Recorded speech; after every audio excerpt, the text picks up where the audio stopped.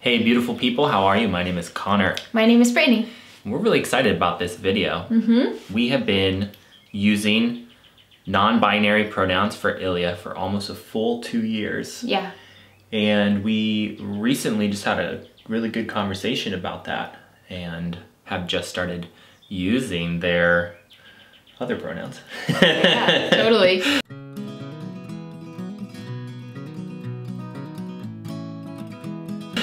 It was cool how it came up. For me, it came up a couple months ago initially. A friend asked us about it. Do you remember that? Together? Yeah. No, I don't. Yeah, she asked us about it together, and it was cool because we had different answers at the time, just like around that. And that brought up like you and I discussing how I think initially you were feeling about wanting to use another pronoun for Ilya. And then I feel like for me, what's happened is just like this unfolding and expansion. And I feel like the thing we're sharing here is cool, but the bigger thing is the discussion underneath it, and really how I feel like we're always embracing a newer level of what feels right and authentic for us, and that's changing all the time, and that it can change. Yeah, I mean, it totally makes sense that we would all have these evolutionary processes and try something on and then you move on to the next thing. And I think our decision to use non-binary pronouns for Ilya was made out of like a really good place, and I'm really happy that we did it. Yeah. And so let's talk about the thing that, you know, our reason behind it. Yeah. And why I personally feel like it was very accomplished. Yeah. So yeah, we've talked about that. Like, we feel like we completed the thing we set out to do. Right. I feel complete in that. Now I feel like we're on a new chapter. Yes, yes. I really wanted to do it because I wanted Ilya to have a chance to sort of define for themselves what their characteristics were going to be without influence through assumption by other people. And what we had heard a lot, or what I was sort of wanting to stave off, were really extreme polarizations of how we view men versus women, or girls versus boys. Like, boys aren't supposed to cry. Like, obviously that's one I think we all know, like, that's total bull and we want to avoid that. But nonetheless, like, you still, you know, it's still like in there in some way, even if it's not that direct. Yeah. Or like, boys will be more aggressive. Or like, he's gonna be a blah blah blah, or she's gonna be such a sweet blah. Right. Just like these things that are very clearly highly hyper gendered.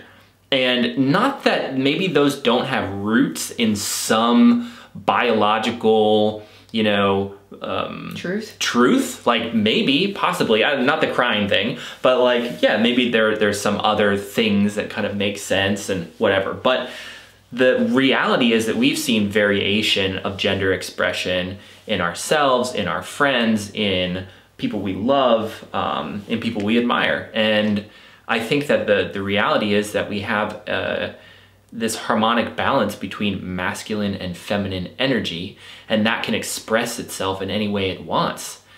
So we really want to give Ilya this blank slate to not receive influence externally based on how people presumed they were or are, based on their sex. Yeah, it's been really cool. I think it's been a huge success in our families and friends too, in particular, and just really appreciate how everybody's been so open to trying something different. And I feel like our families and our friends see Ilya as their own unique being, and that was really what I was wanting for them. And it's been cool to think about more as Ilya has been embracing language lately. I think it's cool to think about like them being more aware of pronouns and using them, and wanting Ilya to really be able to choose what they want to use for themselves. Yeah, I think that's where it's come from for me. Like, I don't have an agenda for Ilya. I feel like I wanted to give them the best possible chance at freedom and self-expression, and also don't want to impose something on them that's like not something they would have embraced. Right. Yeah, a lot. And it's there's a lot of different factors to consider, but as I said, I really think that we accomplished something that was meaningful to us, and I do believe that it was a really helpful first couple of years for them just to be who they are. And it also sparked some really good conversations with strangers about gender expression, about like why this was interesting to us to try on for them. And it I think helped me individually, you know, grow and understand it, you know, the important elements of gender importance to me versus non-binary importance versus, you know, masculine and feminine expression. There's like a lot of different elements here. Yeah, it's so powerful. I also just want to mention, I think this is a really interesting time to be alive. And I know that within myself, I've thought a lot about pronouns and gender fluidity, and I feel really fluid. And I kind of don't care what pronouns people use for me. And at different times it's felt like, yeah, they, them resonates more, or she, her, or like he, him if you're in the mood. And it's kind of like, for me, the point feels like, I don't care. And I think it's just as powerful to say like, I am a female and change what that can mean as it is to say I identify as non-binary, and for people to understand what that can mean for me. It's the point for me is that we're individuals. Yeah. And we have to choose pronouns to some extent. So it's just kind of been fun to play around with it. Yes. Yeah, and thanks. So we never corrected anyone who used pronouns for Ilya.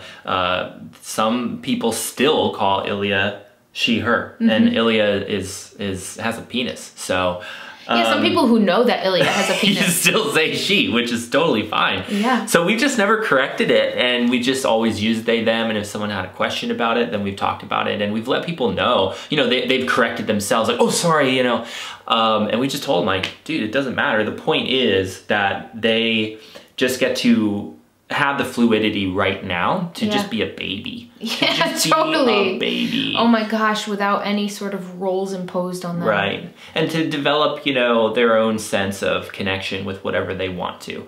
And as it's turned out, Ilya is super into balls, sports, really into trucks. Really into self-expression and emotion and dancing. Really, like, beautifully sensitive, really, connected with music. Really developed language skills. So, you know, I mean, we could gender some of those things. We could say like, oh, it's because of that reason. And I don't know, maybe it is. There's an influence of biology in the background. But ultimately, I think it really matters how we feel about what we choose to refer to ourselves as. And then the world is going to kind of refer to us as whatever they do, whatever they want to. Yeah, and we can request a change, and they can either do it or not. And that's kind of their thing.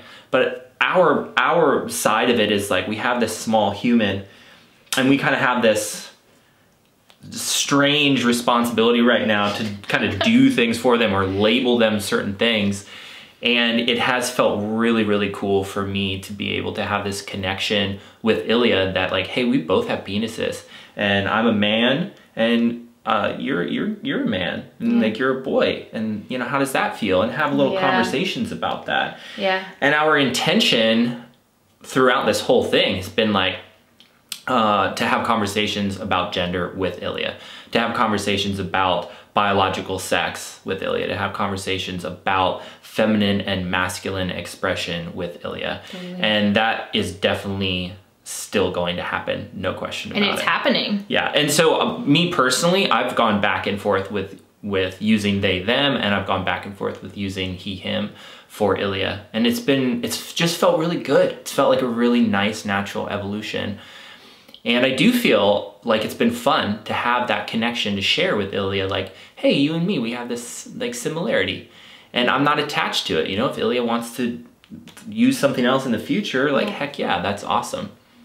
Yeah, I love that. I think the whole process for me has felt like, I feel like I was inspired to think about it more based on like they, them not resonating with you as much. Or maybe I could say you wanting to be able to celebrate Ilya thanks being for bringing that male. Up. Yeah, right. When we first talked about it, I really love that you were like, you know, I'm really celebrating masculinity right now. These are I'm paraphrasing it, but like something that you're really embracing more of that, and want to be able to do that with Ilya, which makes so much sense to me. And I feel like so much of what we focus on in Ilya's life is celebration, like celebrating who they are and what they're doing. And I love that we can really celebrate Ilya having a penis, and like celebrate Ilya being a boy, and that's really cool. And also celebrate Ilya not being a boy or whatever they want, and also be able to give them a little bit of like concrete, like, you have a penis. And generally in our society, people with penises refer to themselves as boys, and they know that I have a vagina, and they'll like reference that. And I feel like they understand the difference between genitalia, which is cool.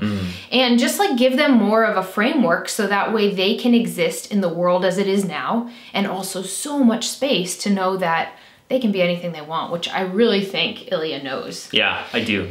And to feel, also another cool thing has been like feeling like I want Conor to do whatever sounds good for you. Yeah, I appreciate that. Yeah, I feel like, yeah, and when we first talked about it, when Ilya was in utero, I remember feeling a little nervous about bringing up this idea of not using non-binary pronouns for Ilya, and I remember we were both just super into it.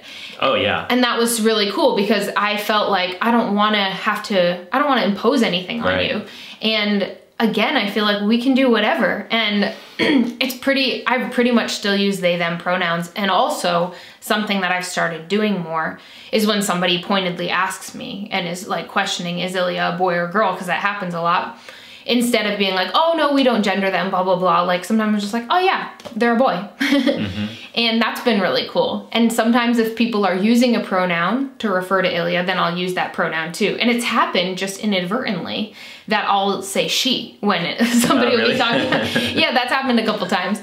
And I think the whole point is like, it's all welcomed. And I think Ilya knows who they are. I think Ilya is getting the message that it's really awesome to celebrate having a penis, being a boy, and also that they're not stuck in any sort of role. Yeah, absolutely. And I think that the idea that like, oh, this whole journey could be confusing for Ilya is just not applicable in our circumstances. And in fact, I think it's allowed us to develop more clear communication with Ilya around this subject and just around everything, you know. I mean, that's a huge mission of ours in being a part of Ilya's life, is to offer really authentic, clear communication, to experiment, to share a dialogue, you know. And I don't get the sense that Ilya is confused about much of anything, to be honest. No, I don't think so. So I think it's actually offered the opposite. It's offered more clarity, more depth. Yeah. I think so too. And also, Ilya hears us speak about so many people with so many different pronouns. And they're around, you know, so many people with so many different pronouns. And genders and identities and non-binary people. And also, I totally lost it. It's awesome. Perfect. There's so much to say about this topic. Yeah, I'm really, like, again, I just feel really good about it, and I'm so glad that we're sharing it here, and I hope that it feels good for everyone, and that, you know, it's not like something that maybe you were attached to and excited about and now it's changing, but I know that maybe that's out of my hands. But I do want to say that I just super honor you and whatever your kind of feeling is about, you know, us doing this for a couple years and not changing it, whether that feels good for you or it feels a little challenging. You know, we celebrate you for sure. And this is not doesn't at all take away from anything that you're expressing in your life. We just have 100% support.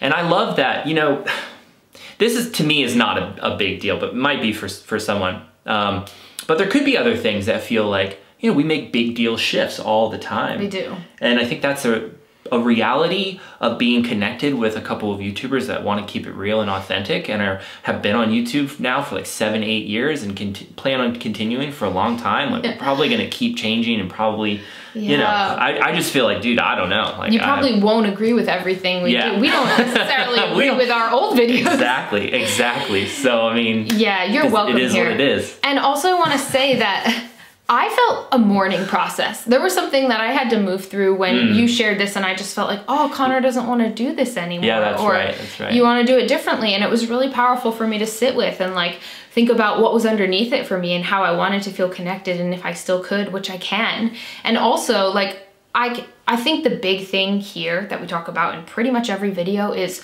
do what feels good and right for you, like in your gut. And this is so important to us, to not stick to something just because we said we would, like to constantly reevaluate and see where we are at now. And I love that you are like using the pronouns that feel good for you, and I'm using the pronouns that feel good for me. I'm really excited to talk to Ilya more and feel like, Ilya, do you want me to refer to you as he or they or something else?